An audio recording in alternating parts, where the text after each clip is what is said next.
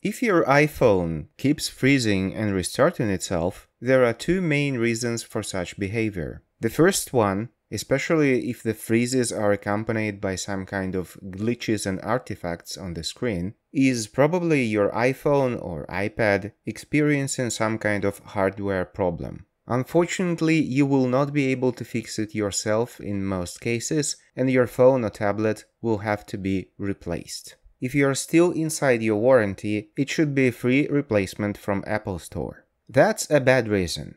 The second good reason, especially if the freezes are accompanied by a rotating circle and then reboots, this is probably not a hardware issue, but a software issue which could be easily fixed. Apple is notorious for releasing badly tested software updates, and the bugs in the software updates can and do cause these reboot loops. That happened in 2019, in 2016, and one of the most notorious incidents happened on 2nd December 2017. Apple released iOS 11.1, and as soon as date was changed to 2nd December 2017, or any later day after December 2nd, 2017, iPhones and iPads running that 11.1 firmware started to experience spontaneous reboots. Apple quite promptly addressed that issue and released a second update,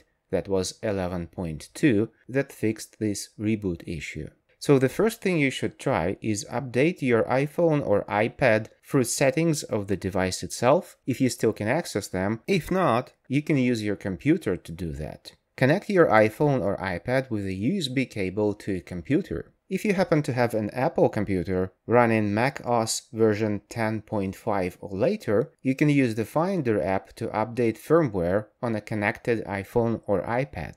On all the rest operating systems, including Windows, you have to use iTunes to update the firmware of your iPad or iPhone. If the problem is not the buggy software update, then probably your iPhone or iPad just require an old good hardware restart. Hard restart is different from hard reset. When you hard reset, or another name for that is factory reset your iPhone and iPad, you lose all your data and will probably require to either reconfigure everything again or download some backup from iCloud or whatever. Hard restart is just that. It's a hard restart of the software on your phone. You shouldn't lose any data like photos or music on your phone while doing a hard restart. Hard restart is also a little bit different from shutdown. And hard restart is usually done by pressing buttons. On older iPads and iPhones that happen to have home button,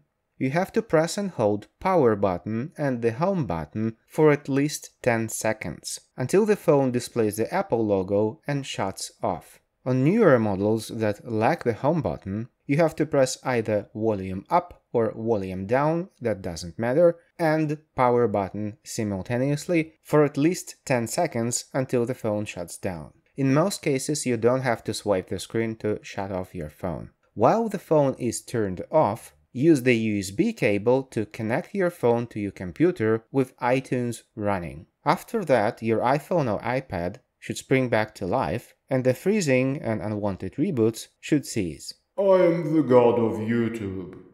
Like, subscribe, thanks, jingle bells.